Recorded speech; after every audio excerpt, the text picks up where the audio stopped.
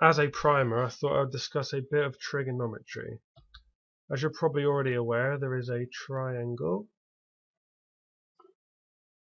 right angle triangle, with lengths 1, square root 3, it will have a hypotenuse of 2, and the angles inside the triangle will be 60 and 30. Oof, that's an awful 3, but never mind. And going by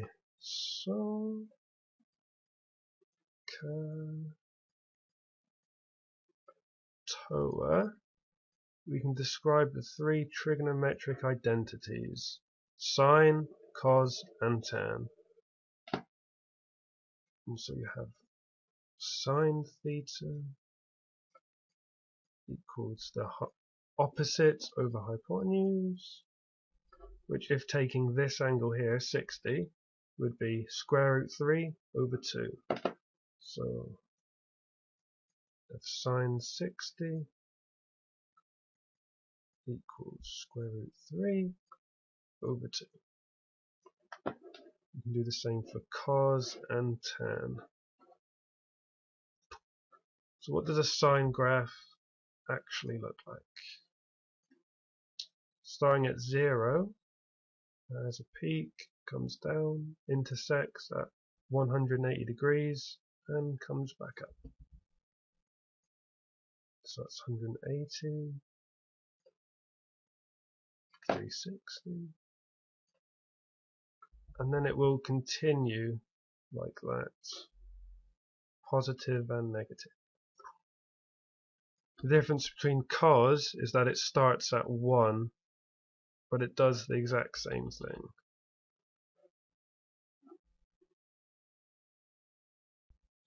I'm now inside the jMonkeyEngine SDK. I'm going to go to File, New Project, Basic Game. I'm going to call this project Math Tutorials. I'm going to go to Source Packages, the MyGame package, double-click main.java. This is the automatic file that is created for us. It extends simple application, and it has 3 overridable methods: simple initApp, simple update, and simple render. I won't be using simple render, so I'm going to be getting rid of that. Simple initApp is called once at the start of a game launch, and simple update runs every frame. So I'm going to be clicking F6, and it will launch our game. We have some display settings we can change: the resolution, the bit depth, if we want anti-aliasing, want to run the game in full screen, or enable vertical sync, which means that the frames per second runs at the screen refresh rate. Click OK and it will run our game. So now we have our basic blue cube. We can move around with the mouse, with the arrow keys. We can strafe forward and backward with WS, and strafe left and right with A and D. Press escape to close the game down.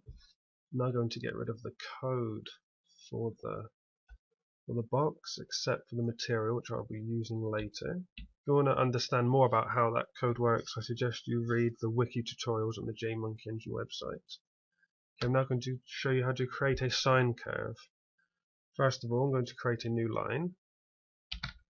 Type in new O for new object, tab if you didn't know that shortcut. Type line. I'm going to set the start of the line to the origin. I'm going to set the end of the line to a random vector, say 4, 5, 6. I then need to create a new geometry out of the line mesh. I'm going to give it a name of line and assign it the line mesh. And then I've already created a new material, so I'm just going to assign the material to the geometry. I'm then going to attach it to the root node so it's visible on the screen. Geometry. Then Control-Shift-I to fix all the imports. And because there's more than one line class available, I need to choose the correct one, which is Scene Shape Line. Click OK. F6 to run the game. I'm going to run out the default settings. I unchecked vertical sync because there was some issues with the screen capture program and it wasn't running efficiently, so now fix that. And there's our line. Brilliant. Let's escape to close that down. I'm now going to show you how to draw the sine curve. So if you remember from the previous lesson, sine curve looks like this. Very good. Intersects at 180 degrees or pi radians. The jMonkeyEngine mainly uses radians, so we also have to adopt this. So I'm going to be creating this out of a series of lines.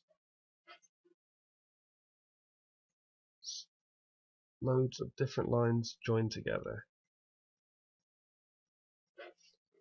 So I'm going to show you how to do that. I'm going to be getting rid of line code. So I'm going to, for each line I need to store the start and the end. So I'm going to be storing the start. I'm going to call that the start vector. Just going to give that the origin. I need to do the same for the new vector. I'll just also give it the origin for now. And I'm going to create a for loop. Say, well, x is less than or equal to 2 times pi. Use the fastmath class for that. So it's also 360 degrees. I'm going to increment it by 0.1. And then going to create a new line, setting it to the start vector and the end vector. Nope. I'll call that new vector. Okay, but first of all I need to change where the vectors are pointing. And what's happened here? I need to assign that to 0. So I'm going to say that the new height is going to be fastmath.sine of x, and x is just going to be left as x, and so the new vector equals vector x, y. I'm going to leave z as 0. For the next iteration I then need to store the start vector as the last vector we had here.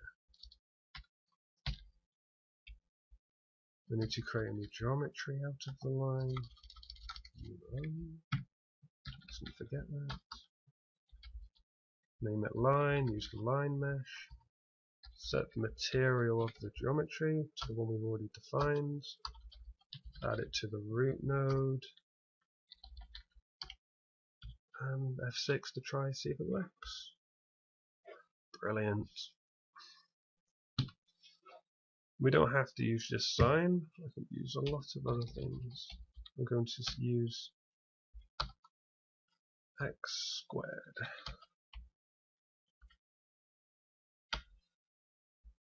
Oh yeah.